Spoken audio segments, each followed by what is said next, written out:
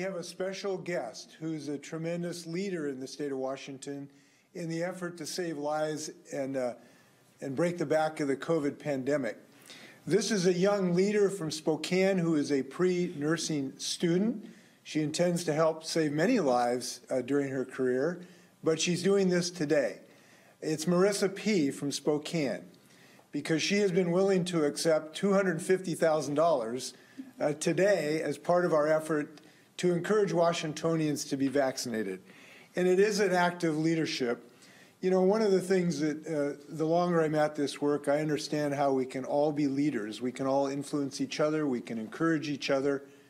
And it's particularly wonderful that the latest winner of the Shot of a Lifetime award is a young leader from Spokane.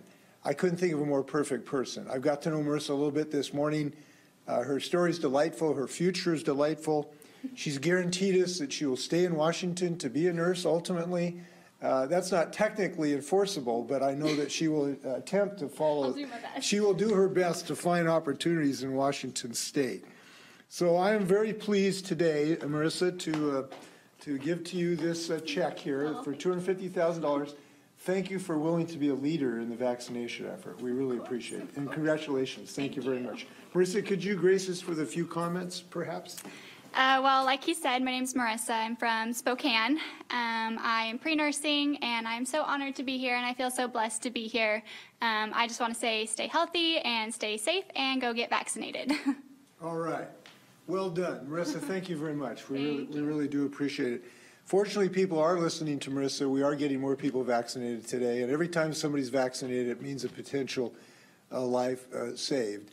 And Marissa, I think that you are serving as a role model for us, because we know this will help encourage other people, particularly people of your age, yes, because we know that the variants are biting some young people kind of hard. So having a young leader like this means a lot to us.